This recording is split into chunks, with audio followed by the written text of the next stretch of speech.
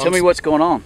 I'm Scott Richards with the Sea Center of Texas, and we had a wonderful opportunity to go out with Chris and with Bay Flats Lodge and catch some of the broodstock that were used to spawn these fingerlings in. And we had a chance to actually collect the eggs and put them in the incubator and stock them in a pond, and the opportunity to also release them out into the bay. So it's been real nice and neat to have Chris help us out and have this wonderful opportunity to see the fish go in a full circle. That's cool, Scott. I appreciate everything. I think it's cool too. We're glad to help, and I'm getting ready to release the valve. You got the water? Yes, sir. Situated? It's ready to go. Okay. Well, we're going to do it. Let's go. Yeah. How many fish we got here? 226,000.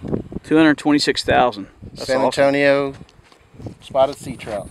If you want, Chris, go ahead and grab that lever and you can let it rip. I'm going to let you do that. Okay. It's ready to go. And I'll just pick it up and pull it? Yes, sir. There's a lever there and it's going to swing straight towards you. This way? Yes, sir.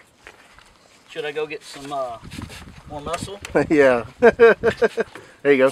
There we go. So we're doing it right now. Right now. All right. That's so cool. They're coming out. They're coming out. There you go. We're releasing those to San Antonio Bay, right? Yes, sir. Thanks, Scott.